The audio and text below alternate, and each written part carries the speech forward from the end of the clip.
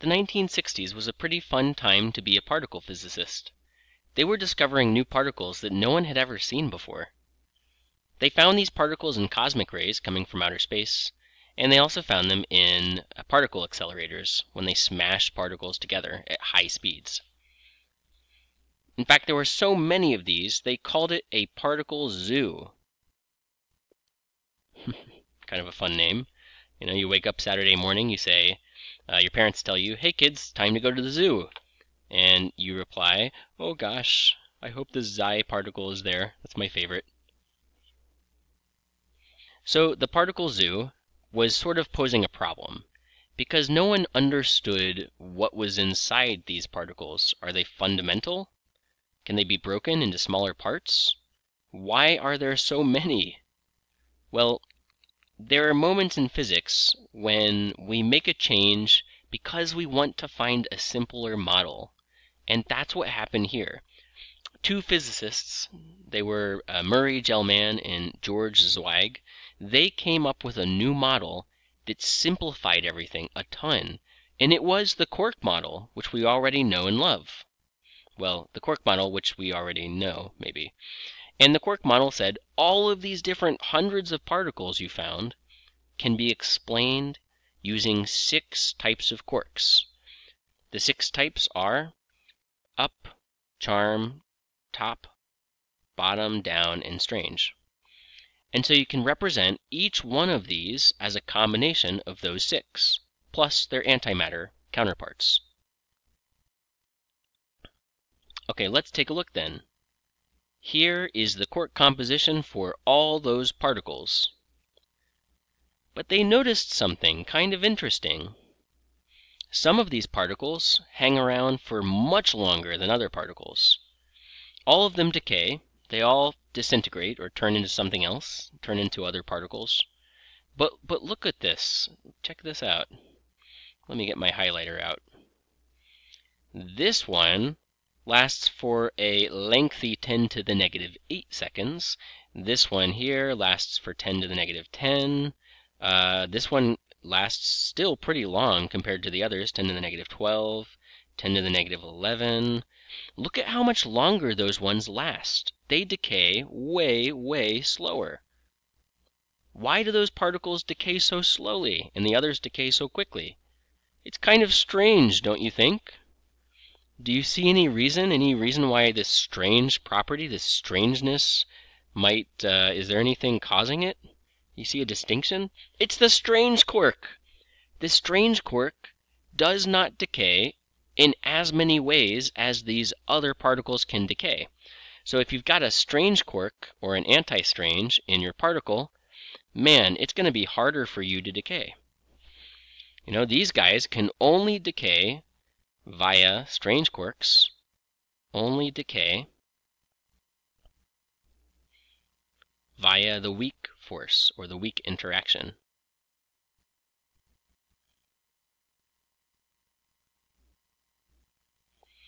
And for that reason, we say the strangeness is conserved, except in weak interactions.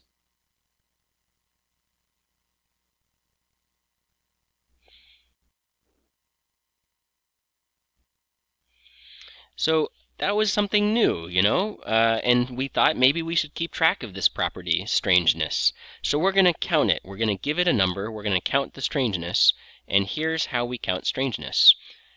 If you see a strange quark, that counts for -1. So this guy has a strangeness of -2. This has a strangeness of -1. This one, what's the strangeness? You got it, -3. I wrote 1, but said -1. And this one, because it's an anti-quark, it has a strangeness of +1. So this strangeness value, the total strangeness, does not change during a decay or interaction unless it's a weak interaction. What does that mean? Well, let's look at one really quick example. Here's my Feynman diagram. I've got a strange quark, and it's going to change it emits some sort of exchange particle, and it changes into, let's say, an up quark. And there's more to this, you know, you get an anti-down, there's more stuff that happens, but let's just focus on this. What is this exchange particle? Well, don't look at the charge, okay? Don't look at the charge, because you could figure it out from charge, but it doesn't matter if we look at the charge. We know immediately strange quarks only decay via the weak nuclear force.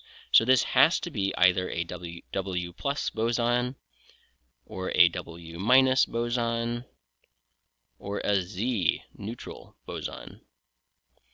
It has to be one of those three because that's the only way for a strange quark to decay. We're going to focus now on a particular type of meson called the pion. And the pion comes in three varieties. There's the positive pion, the neutral pion, and the negative pion. This guy has a charge of 1e, and this has a charge of negative 1e. This has no charge. So what's the quark composition? Well, you've got an up, whose charge is positive 2/3 of the elementary charge, and you've got a down, whose charge is negative 1/3 e. But clearly this is wrong. If you add it, you don't get positive 1. So we realize, oh wait, it's an anti-down. And then we flip the sign. And now that makes a total charge of positive 1. The negative it's a similar kind of story. You've got an up quark whose charge is positive 2/3 e, and a down quark whose charge is negative 1/3 e. But this does not make negative 1.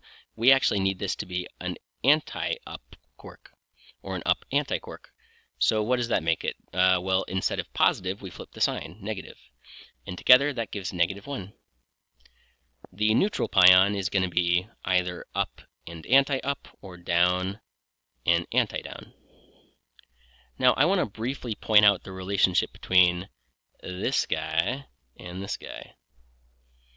Is there any relationship between them? Do you see anything? Wait a second, look at their quarks. They are antiparticles of each other. The anti-positive pion is going to be, what would that be? Well, you take the up and you make it anti-up. You take the anti-down and you flip it back to down. And that's exactly what we have over here. That is the negative pion. And it makes sense, because if you do the antiparticle, then the sign should flip from one to the other, positive to negative or negative to positive. All right. We are going to focus on this pion, and there's a specific reason. You might be wondering, like, of all the different mesons, why the pion? Well, we are going to focus next on the difference between the strong force and the nuclear force. And you might be thinking, aren't they the same thing? I mean, I know I've mixed the two up before when I'm speaking. Sometimes I'll interchange them. There is a subtle difference, and here it is. Think about a proton. A proton. Or is it not a proton? It's a proton, bruh. The proton has two up quarks, proton, and a down quark. Let me draw a proton. You've got an up, and a down. And that makes up the proton. But what binds them together? What is it? It's the strong force. So the strong force is mediated by gluons, which we will sometimes draw as these squiggly lines. So let's now zoom out and look at a nucleus. And I'm going to draw a nucleus that has one proton and one neutron. And you might think these are the same, but look, there's an extra D here in place of the U. So what binds the proton to the neutron? It's the nuclear force. But is that different from the strong force? Not really. You can talk about this attraction using gluons, and that would actually be the most accurate way to diagram or discuss the attraction. We really should be using gluons if we want to be perfectly accurate. But scientists back in the day, they didn't know about gluons yet. They didn't know about, the quarks inside. And here's what they thought. They thought pions, virtual pions, mediated this attraction inside the nucleus. And it's kind of a weird idea that you've got, this virtual pion as the exchange particle, but it works. I mean, it's pretty good. You do your math this way, you do the calculations, and you will get very close results. I mean, it's a very good approximation for what's happening. So why? Because if you look over here, and you try to talk about the ups and down quarks, you can't use a pion. It's not gonna go so well. What's the difference? Well, you can make this approximation. We can approximate the pions as being the exchange particles at larger distances. Relatively large. So this is something we do at a larger distance. Bigger scale. If you zoom in and you look inside a proton, you better not use pions. You got to go back to the true, the gluons, the true exchange particles. So let's see this in a Feynman diagram. Here's my time. I'll do a horizontal time axis. And you've got a proton here, let's say, that's matter. You've got a neutron here, also matter. And they are going to pull on each other. They're going to attract. And that attraction requires an exchange particle. There it is. It is a pion, but what kind of pion is it? We're going to look at that in just a moment. So this is attraction. Neither the proton nor the neutron changes. They stay neutrons and protons, but they pull. They exert a force. So we need an exchange particle. So what is the pion? Is it the positive, negative, or neutral? Well, let's look at this vertex. The initial is just the proton, and its charge is +1. The final is the proton plus the pion, so the charge here for this proton is +1. And we're already equal, so we can't add any extra charge for the pion. It must be a regular old neutral pion. And if you look down here at this vertex, you're going to see.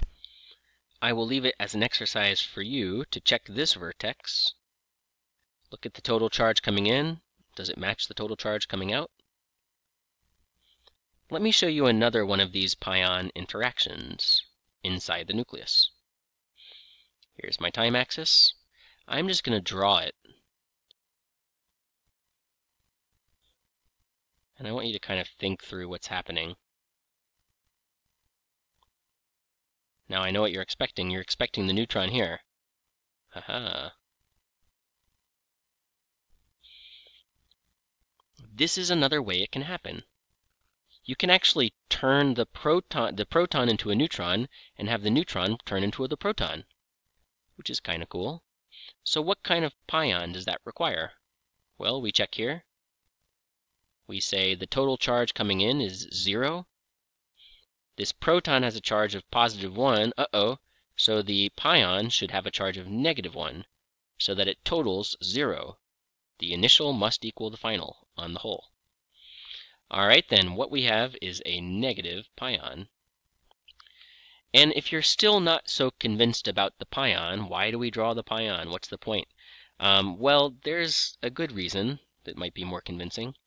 If you want to represent this using gluons, the picture is going to get way more complicated. And so it's actually kind of nice to show just the pion.